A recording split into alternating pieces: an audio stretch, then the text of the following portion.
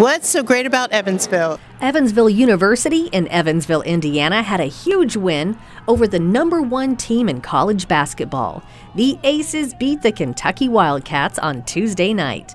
That win got a lot of attention for Evansville, and with that attention came comments on social media like you see here. Am I the only person who has never heard of Evansville? And where is Evansville? Evansville is a great community in southwestern Indiana. What people need to know about Evansville is we're a big sports community. The fact that the community's come out on a beautiful day to celebrate this big win, but we're also a really welcoming, inclusive city with great quality of life. You'll also find great parks, museums like the Evansville Museum, a beautiful riverfront. And oh, the great festivals Evansville has, like the Shriners Fest and the Westside Nut Club's Fall Festival, where you can get a brain sandwich.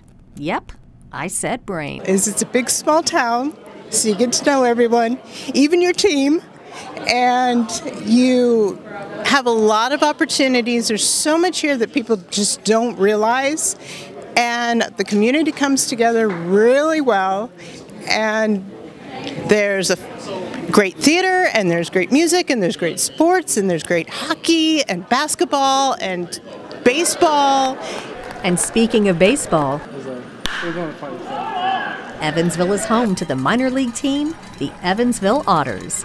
The Otters play their home games at the historic Bosse Field. Bosse Field was built in 1915 and is the third oldest park still in use behind Wrigley Field and Fenway Park. I love all the different local restaurants they have here. It's kind of I'm kind of a foodie guy, so I love they have a big wide variety of local restaurants, not chains. People that move here or if they relocate here with a corporation find that they don't want to leave here. It's a great place to raise a family. Those are just a few of the great things about Evansville. To find out more information about this great place, you'll find a link in the story below.